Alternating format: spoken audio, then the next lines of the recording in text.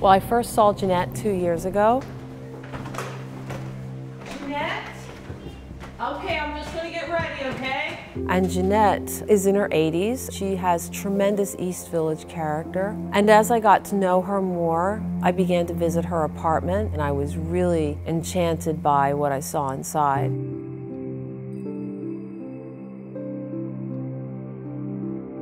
And so she's been collecting things for 44 years. So her apartment is like a museum of her life. The charm of the apartment is, although it appears on the surface to be disorganized, it really isn't. And so they reflect who she is and who she was 40 years ago, and who she was 30 years ago.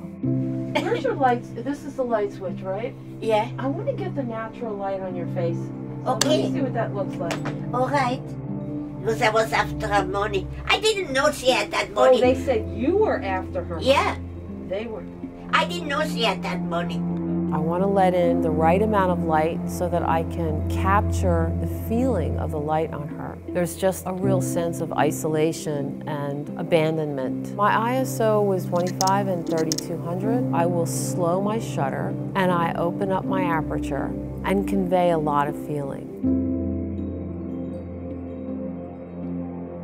The lens on the camera is superb. I've had wonderfully sharp images, and I've also had beautiful bokeh. I like to shoot wide, so I do put the 18mm attachment on there when I need a wider shot.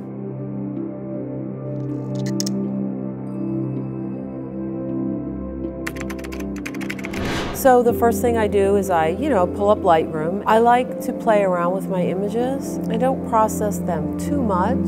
I will pull up some shadows, I'll sharpen things, clarify things. I try not to over-clarify stuff, but I do like a certain look to my pictures. Next thing is I'm going in and I'm messing around with my colors.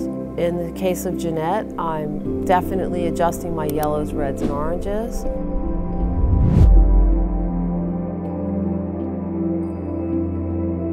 I feel intensely connected to these photos. Sometimes in my mind I call this series, These Last Days, because they are her last days, and that's hard to say, but that's what they are. And so when I go in to shoot her, especially lying in bed, I am really overwhelmed by the sense that these are her last days. I'm very focused on conveying that in those images of her lying in bed.